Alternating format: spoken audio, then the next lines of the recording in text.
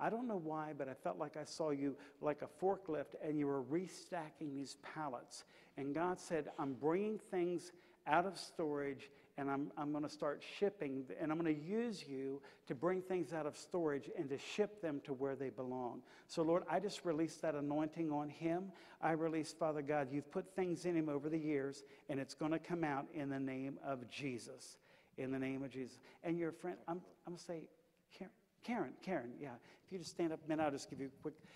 I felt like, I don't know why, I just felt like I saw the Lord pouring jet fuel in your tank.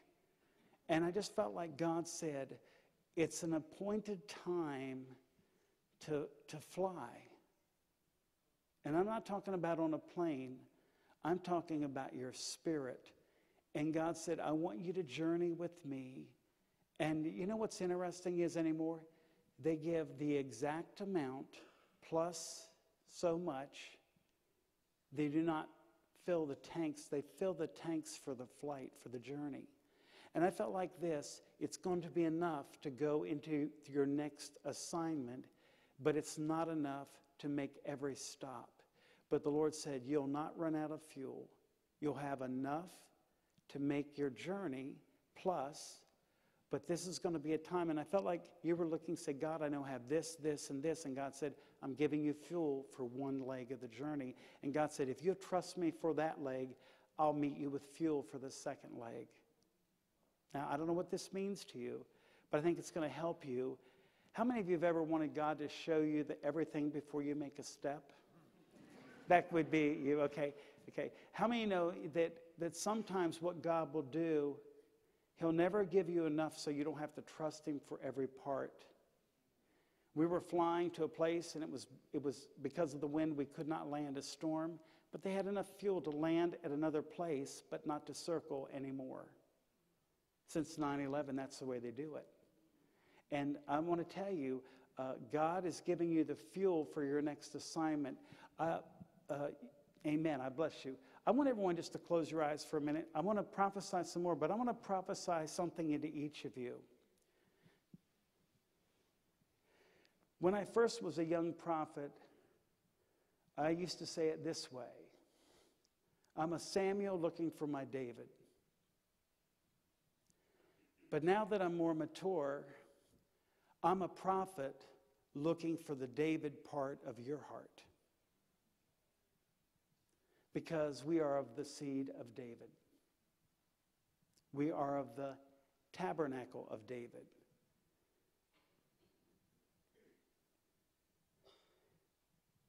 I want you to think about that David part of your life. And it may start with the part that was overlooked, but gifted. It may be the part where what you did made others jealous. You're not a David until somebody chases you that loved you. But don't give up that part of your Davidic heart. There's a throne of a purpose in each of our lives.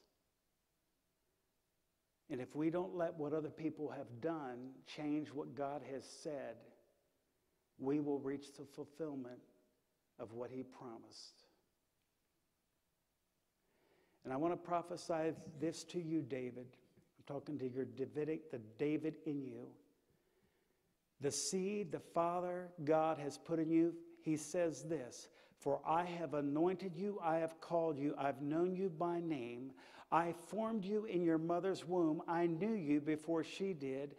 For I am your God, I am your Father, and I'm determining that the wind of my Spirit will blow through your life, and I'm going to cause this to be a year of the just the suddenlies, the year of inheritance, the year of the breakthrough. And the Father says, do not lay back and say, I'll just wait till God does it. The Lord said, I've given you vision, step into it. And as you step into what I tell you, the Lord said there'll be unusual fruit, unusual anointing. And the Lord said, I am looking through the earth to find that person who I can show myself strong through. Can I show myself strong through you?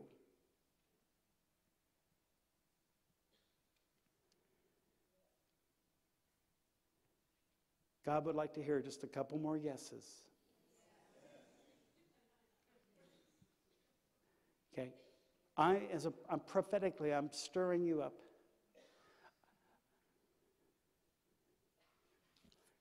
What's that song say?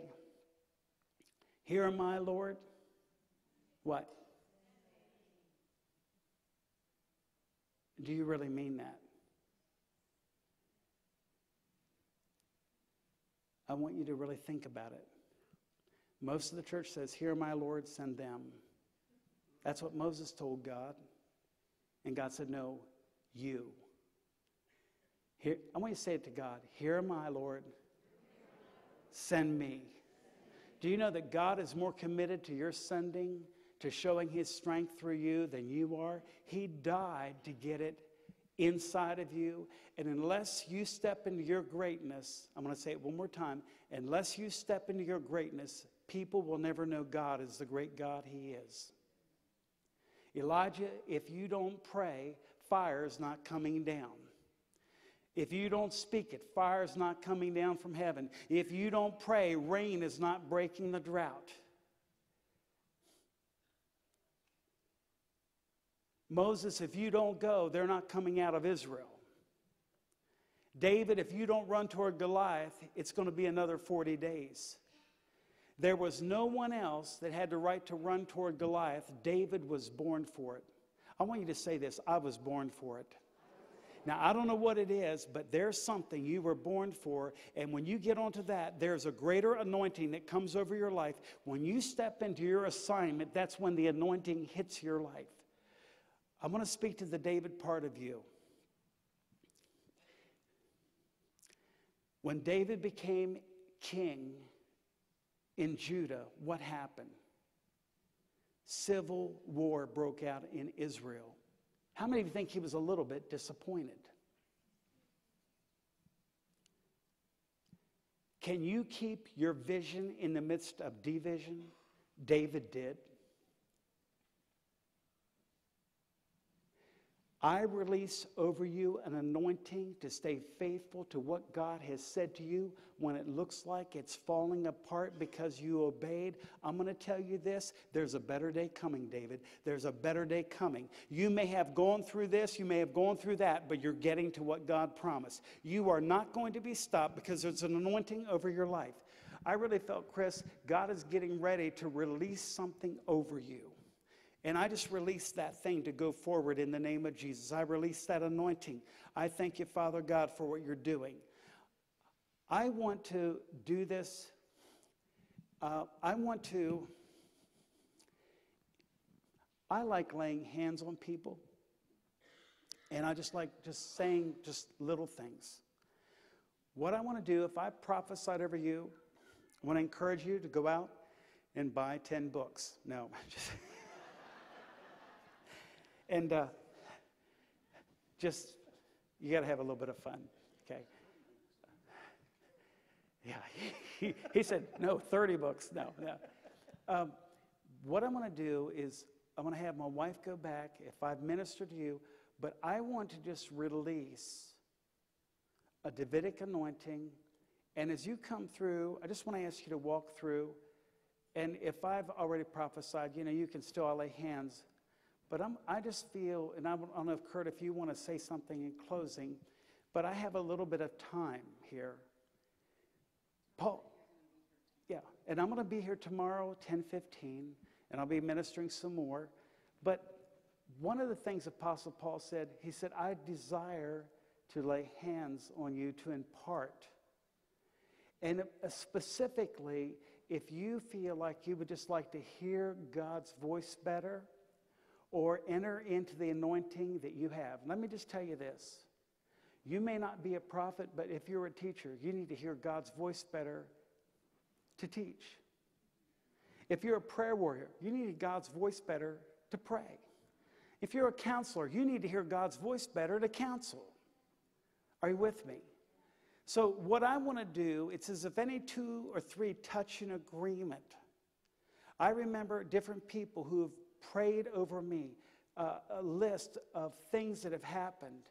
I could tell you some incredible stories of where God has given me parts and different things, and I don't always understand. But I'm going to tell you this, your life was made to change somebody else's.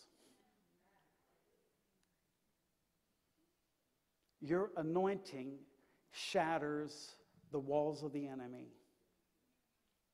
Don't ever settle for something normal. You were made for the extraordinary. I just felt, what's your name? Clara. Okay. Clara, don't be nervous. It'll make me nervous, but I'm glad you remembered. Clara, I just felt like this. There's something extraordinary the Lord is doing with your life, and you're like in a refining fire, but you're coming out like gold. And the Lord said, I'm going to use your voice to break lies off of people. There's a teaching anointing on you, and you're going to lead people into truth that sets them free.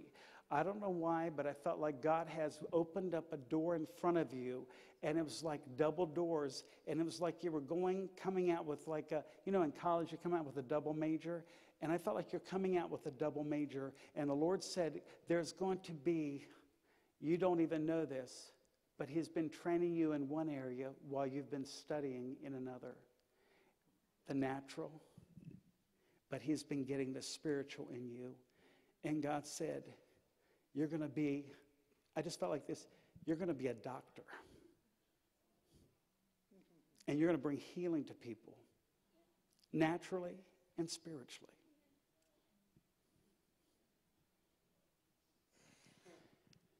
Okay, now, so how do we want to do this?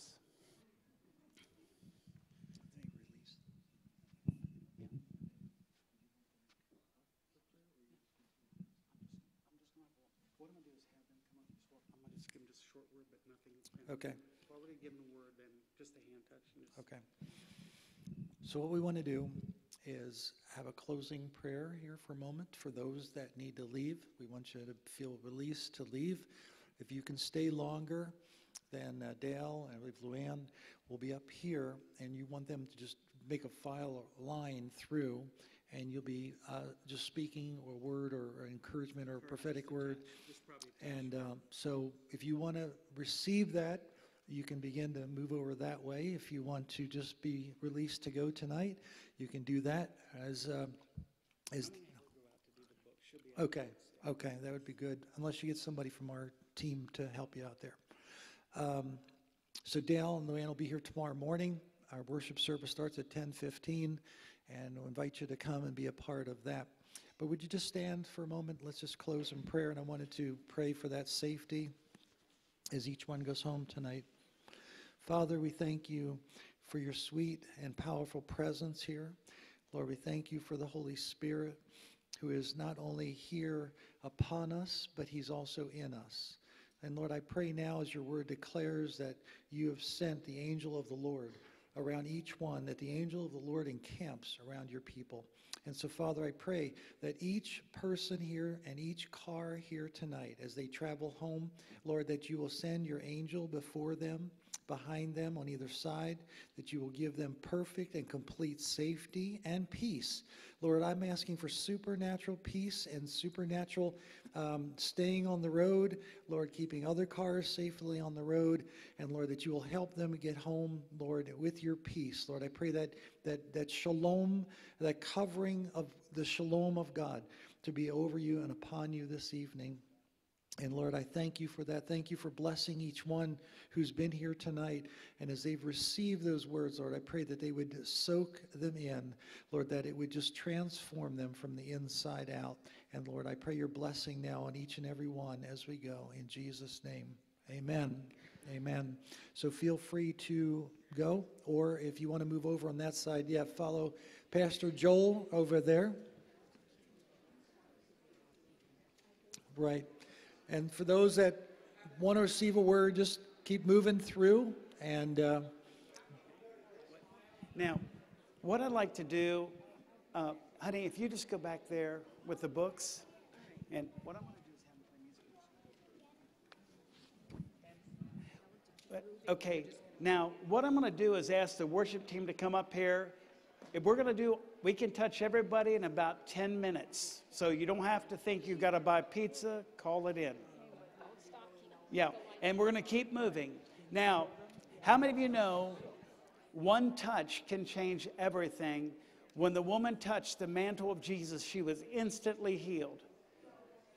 Okay, so what we're going to do is I'm asking the praise team just to crank it up. I'm going to ask you to walk quickly through. We're going to lay hands on you as you come through, and we're going to believe that heaven is coming down on you. And I'm just going to say a word. We're just going to release, and we're just going to go. And you guys can stand right across here, and we're just going to go. Okay, you guys, you're cranked up, and God bless you. Anointing, let's go.